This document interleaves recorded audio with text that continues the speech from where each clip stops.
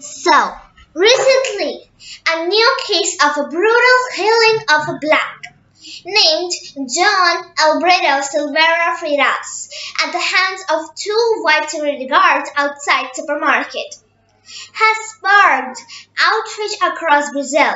The 40-year-old was repeatedly punched in the face on Thursday, and protests have been taking place across the country.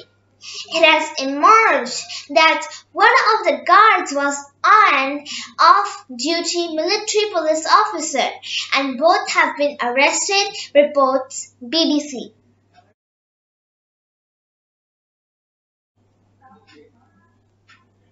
A black man who died while being beaten by supermarket security guards was buried on Saturday, following protests that echoed those of the racial justice movement in the United States. The man, a father of four, was buried in a white t-shirt in a coffin draped with the flag of his favorite soccer team in the city of Porto Alegre.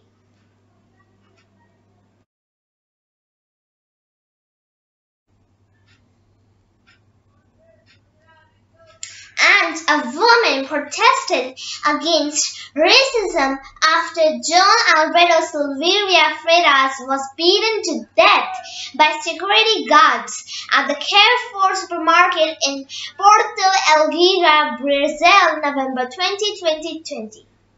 Sign reads, Black Lives Matter and demand justice for Beto.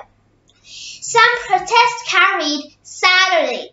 Military police used pepper spray to disperse demonstrations outside Recife. This is not only one case where a black was killed with no reason.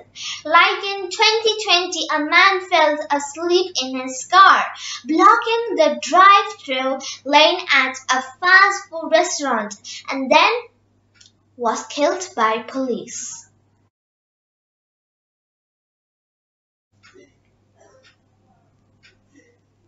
And then in 2020, a man named George Floyd was killed because he didn't pay money to the shopkeeper, but actually he gave money, but the shopkeeper said it was fake money. And then the shopkeeper called the police. The police choked Floyd and with his knees to the ground, but later Floyd died due to suffocation. Floyd was black. That's why the two bullets were white, so they choked him to the death. Then, another case in 2020.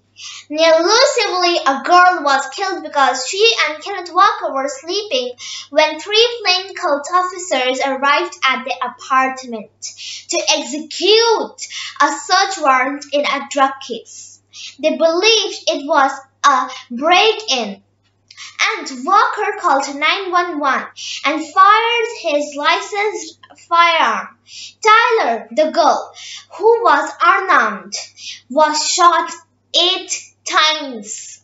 And then, another case in 2019 near Miami. A lady was killed by a police officer. She was shot, killed through the window of her home in the presence of her 8-year-old nephew. The police were responding to a call from a neighborhood who reported that Jennifer's son, the lady, front door has been left open. And then another shocking case of a black in 2018 near California. The boy was standing in his grandmother's backyard. Officers believed that Clark, the boy, was holding a gun, and they shot Clark more than 20 times. And later, the officers knew that he was just holding his mobile.